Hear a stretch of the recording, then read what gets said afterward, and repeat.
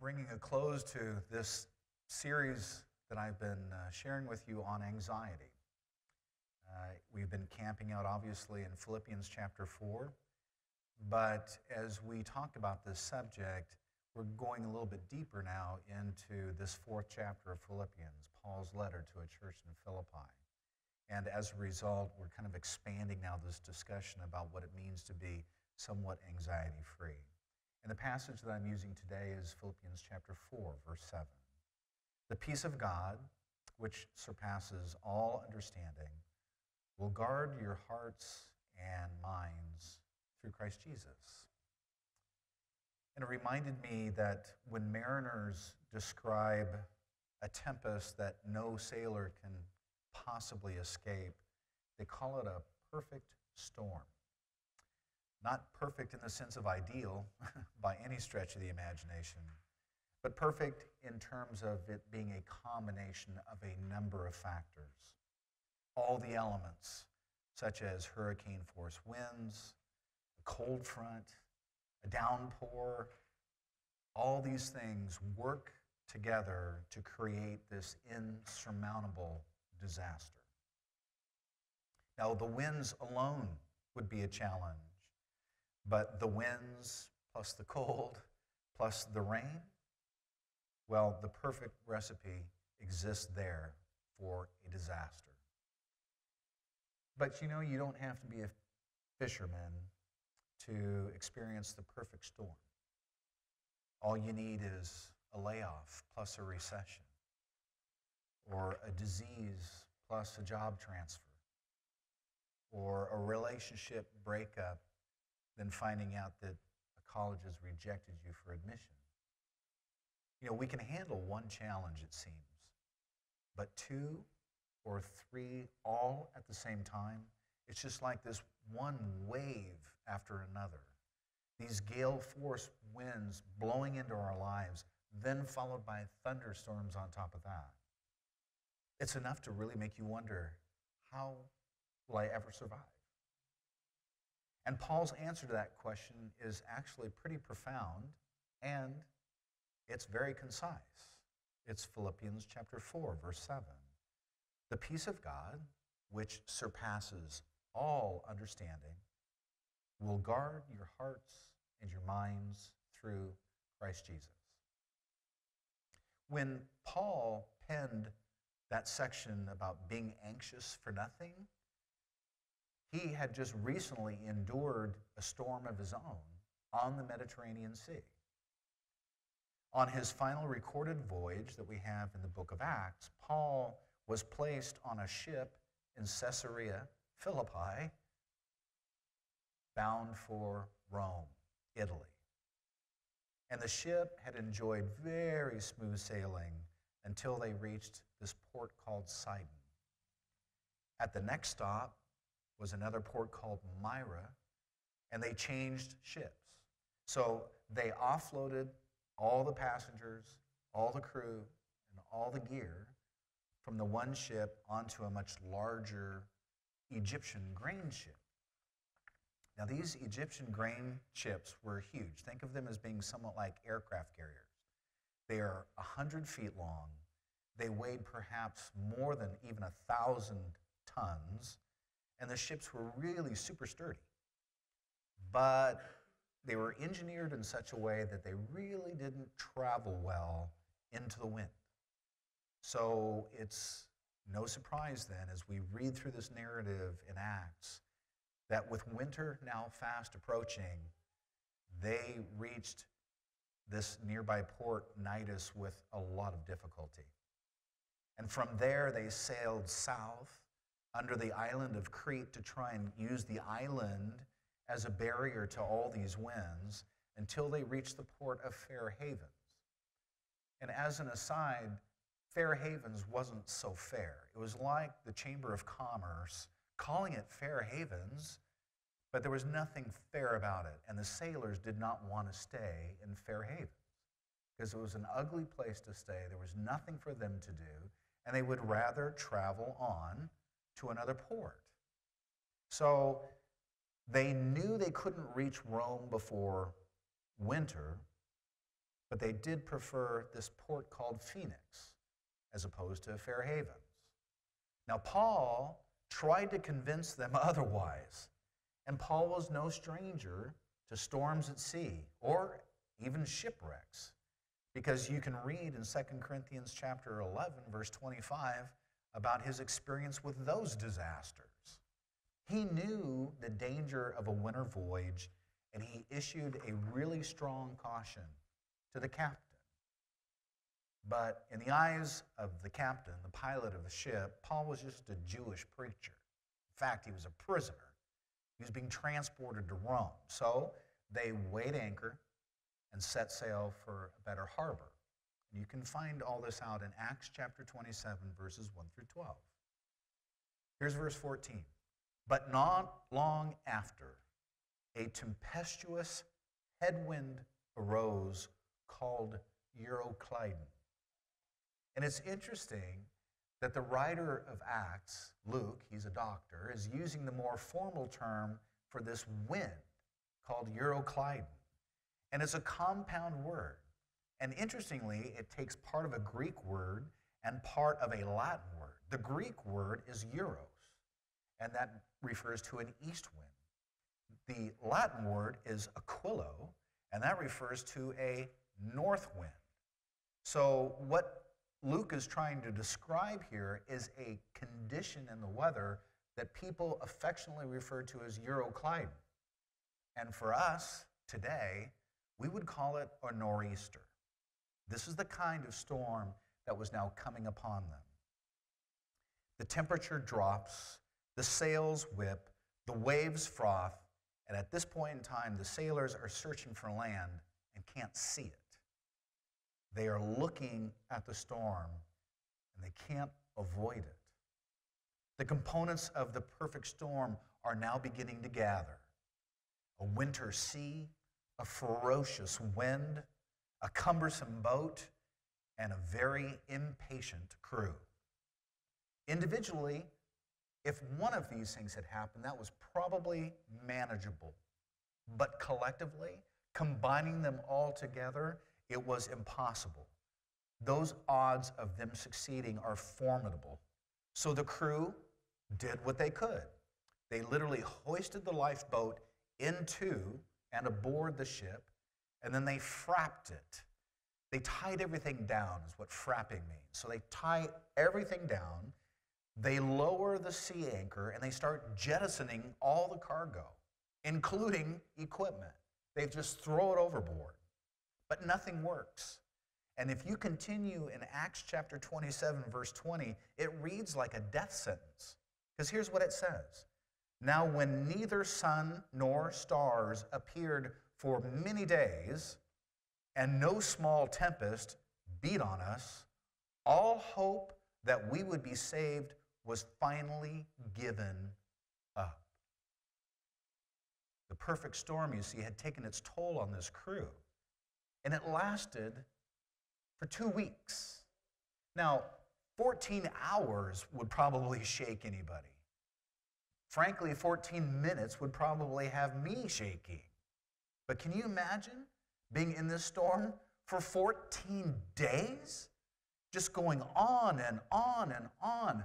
Sunless days and starless nights, 14 days of bouncing up and down in this cargo ship, climbing toward the heavens, then plunging down to the depths of the ocean. The ocean is booming and splashing and rumbling. I mean, the sailors were so sick, they lost their appetite. These are seasoned men. This is all they do. And they're so scared, they've lost their appetite. And then they lost all reason to hope of getting out alive. So they gave up. And when they gave up, interestingly, Paul speaks up. Here's what he says in verses 21 and 22. Men, you should have listened to me and not have sailed from Crete and incurred this disaster and loss.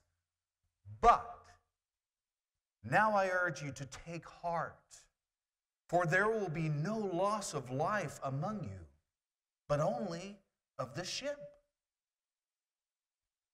That's quite a contrast. Here you have seasoned mariners, sailors, who know how to sail in storms, and they've given up all hope. And here's Paul, a Jewish preacher, who presumably knew very little about sailing. And he now becomes the courier of courage to a crew who is so upset they've lost their appetite and they've lost their zest for life. What did Paul know that these guys didn't? Better question, what did Paul say that you and I need to hear? Like the sailors, some of us are bouncing around in our own nor'easter. Circumstances come at us from all angles, and it seems like there is no way to escape from the problems that we presently find ourselves in. One thing might be enough, but several piling on all at the same time, it's the perfect storm. It's the nor'easter in our life. It's something where we would give up hope. And like the sailors, maybe you've done all you can to survive. You've tightened up the ship and you've lowered your anchor, so to speak. You've consulted the bank. You've changed your diet. You've called the lawyers. You've called your supervisor. You've tightened your budget. You've gone for counseling or for rehab or for therapy, yet the sea of your life just churns away with its angry foam. And the question that is being raised by Paul, and I'm asking you today, as I do myself in writing these lessons, is fear coming at you from like all angles? Are you in a set of circumstances now, or you anticipate circumstances in the future where everything is all piling on you at the same time? If that's the case, then let God speak to you. Let God give you what he gave the sailors. And that was a perfect peace. Interestingly, Paul first begins, as some of you chuckled, with a rebuke. Men, you should have listened to me.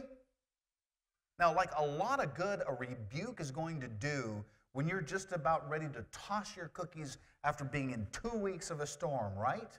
But for whatever reason, Paul stands up and says, y'all should have listened to me. Now, we don't like to be rebuked, do we? We don't like to be chastened. We don't like to be corrected. And neither do our kids. But that doesn't prevent us as parents from occasionally correcting, rebuking, reminding our children during the appropriate times.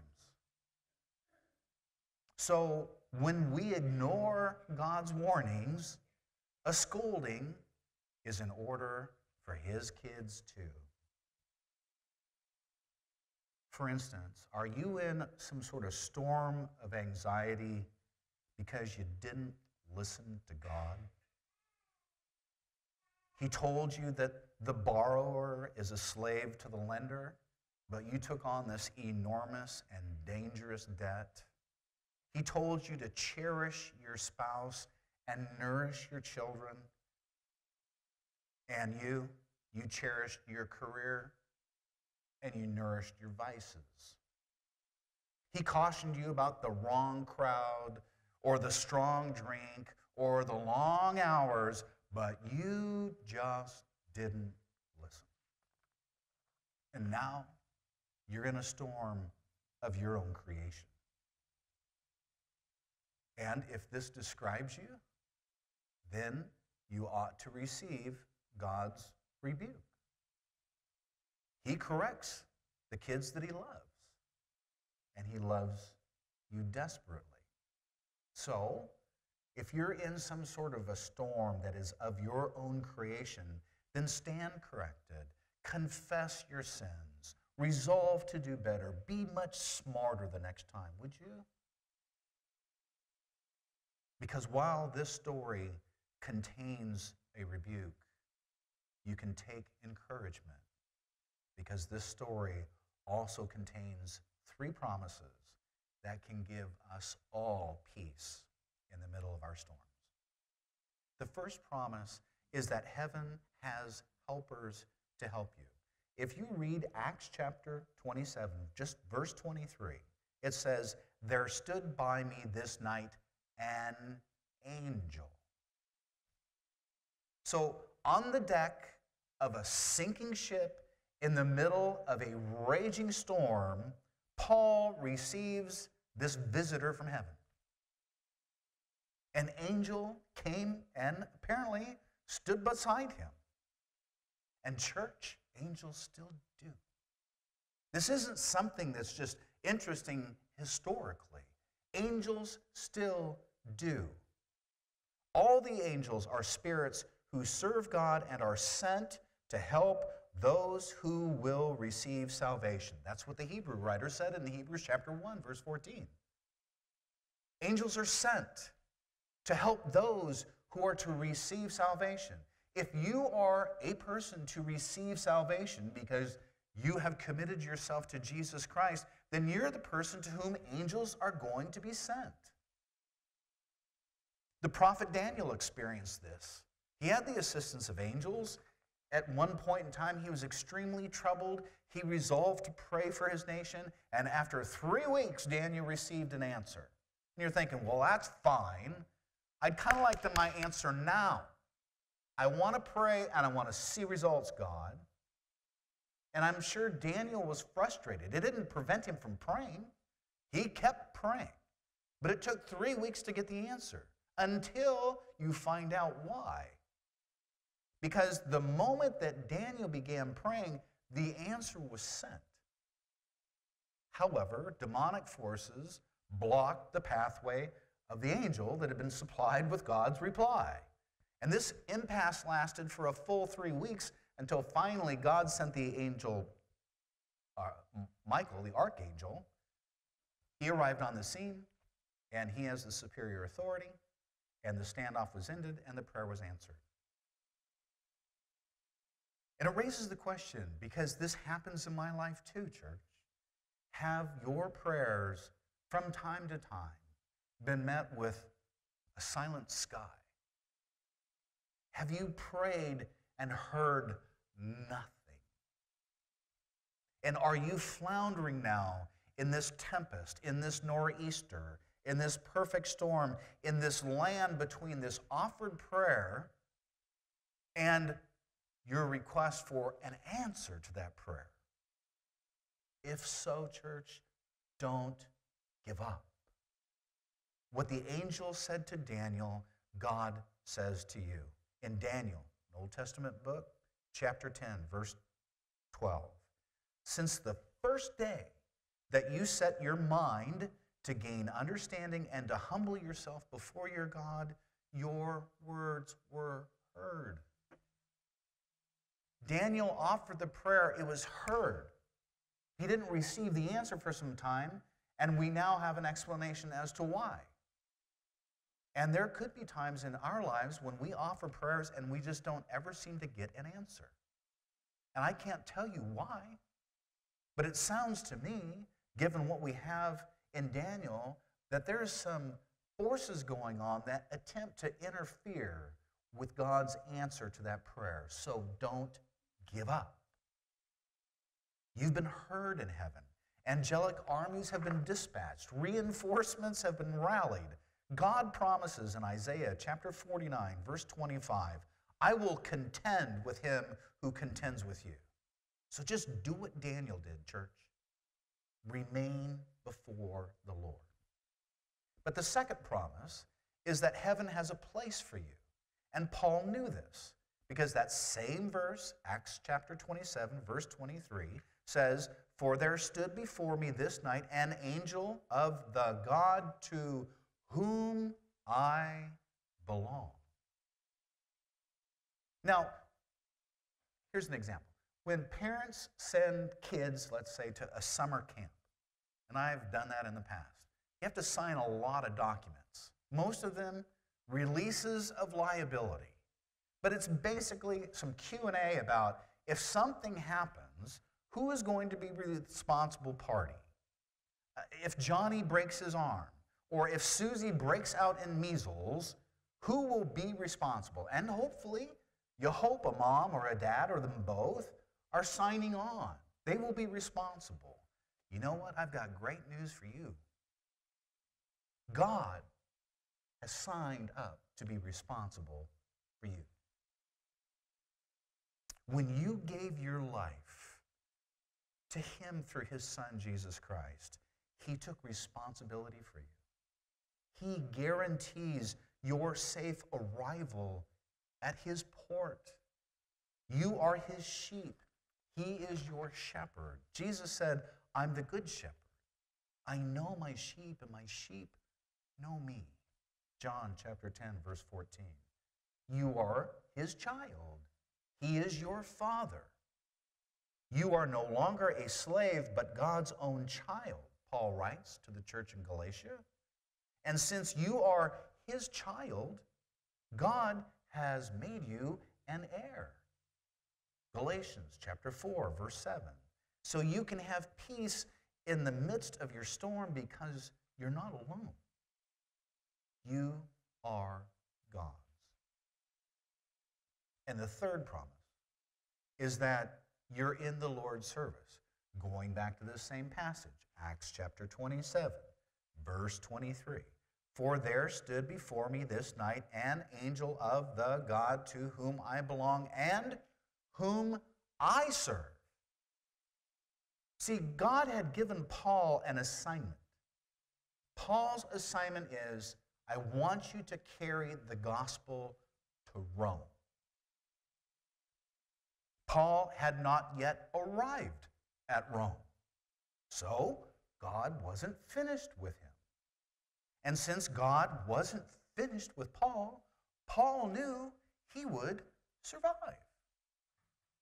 Now, most of us don't have real clear messages like that from God, but we do have assurances that we will not live one day less than we're supposed to live.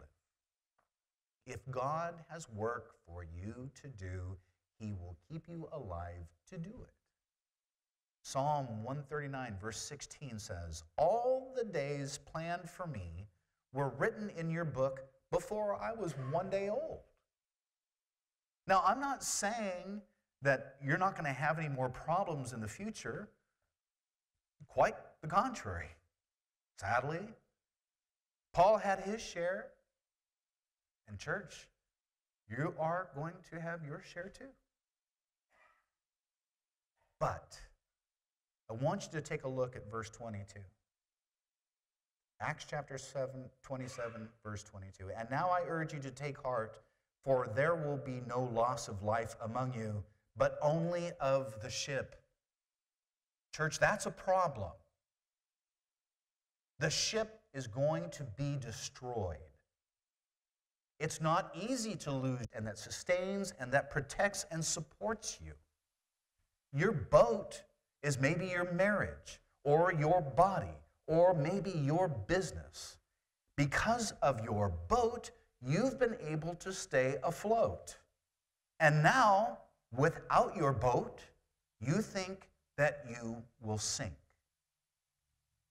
And you will. For a while. The waves are going to sweep over you. Fear is going to suck you under like a Pacific riptide. But take heart, says Paul, and take heart, says Jesus Christ. In John chapter 16, verse 33, in this world you will have trouble. But be brave. I have defeated the world. You see, you can lose it all, only to discover that you haven't lost anything because God has been there all along. God has never promised a life without storms, but He has promised to be in the storms when they come. A little boy named Noah Drew can tell you that, and I'll conclude with this story. He was only 2 years old when he discovered the protective presence of Jesus. The Drew family was making a very short drive from their house to their neighborhood swimming pool. But Noah's mom was driving so slowly that the locks did not engage in the van that she was driving that contained Noah. Unfortunately, a precocious little 2-year-old Noah opens the door and falls out of the van. Mom feels a bump as if she had driven over a speed bump and brakes quickly to a stop. Noah's dad jumps out of the car and finds Noah on the pavement. "He's alive," Ben shouted and placed him on the seat. Noah's legs are covered in blood and he's shaking violently. And Mom hurries over to the passenger seat to hold Noah while Dad gets in the driver's seat to drive them to the emergency room. And incredibly, the tests on Noah show that no bones were broken. A 5,000-pound vehicle has just run over the 2-year-old's legs, yet Noah had nothing but cuts and bruises to show for it. Later that night, Noah's mom, her name is Leanna, she dropped to her knees and she thanked Jesus for sparing Noah's life. She then stretched out on the bed next to him. And he was asleep, or at least so she thought. And as she's laying beside him in the dark, Noah says, "Mama, Jesus catched me." She said, "He did?" Noah replied, "I told Jesus thank you, and he said, you're very welcome." The next day, Noah actually gave his mom a few more details. "Mama, Jesus has brown hands. He catched me like this." And he holds his arms outstretched and he cupped his little hands. The next day, he told her that Jesus had brown hair. And when she asked him for more information, he said, "That's all," in this really nonchalant manner of a 2-year-old. But when he said his prayers that night, he said, "Thank you, Jesus, for catching me." Church, nor'easters are going to bear down on the best of us. Contrary winds, crashing waves, they all come. But Jesus still catches his children. He still extends his arms. He still sends his angels. Because you belong to him, you can have peace in the midst of your storm. The same Jesus who sent the angel to Paul sends this message to you and to me. Isaiah chapter 43, verse 2. "When you pass through the waters, I will be with you." You may be facing a perfect storm, but Jesus offers the perfect peace. It's his peace. It's not just any peace, it's God's peace. A peace that passes all understanding. And as Paul writes to the church in Rome, in Romans chapter 11, verse 34, who can understand the mind of God? When you go through the deep waters, I will be with you. In church this week, if you find yourself in a nor'easter, just know that God promises to be with you in that storm. And as difficult as it might be able for you to see your Jesus, trust that he's there. Because like little Noah, he'll catch you. We don't know why trials come into our lives. Many times we've been told that sometimes these trials are intended to develop us and mature us. And we know from growing from children to adults, it's sometimes not easy to grow into maturity. Sometimes we have to learn the hard way. How many times did your mom or your dad tell you, "I don't think that's a really good idea. Oh, you don't know anything," and you go off and you do it, and then sure enough, Mom and dad is right. They might even rebuke you, like Paul did to the sailors. But the truth of the matter is, mom and dad only told you that and gave that information to help you avoid a disaster. But you got into it, but mom or dad, they're still there at the end because they love you. And in the same way, so is God. He loved you so much, he sent his son Jesus to die for each of you and me. Because without that sacrifice, we don't have a chance of eternity with God. But with Jesus, we do. And because of that sacrifice, then we can live with God eternally. So if he loves you that much, do you really honestly believe that during the hard moments in your life, he's just going to say, oh, well, can't work with that one, and punt you down the football field of life? No. He's going to be there in your storm. And it might seem like you're drowning, but you won't, because he loves you. So we're going to sing this song that's designed to kind of bring out this idea of this perfect peace that we've been talking about. And this week, I would encourage you to, rather than staring in the face of your storm, reach out for the hand of Jesus and see if that doesn't change your circumstances and relieve some of your anxiety. Let's stand and sing.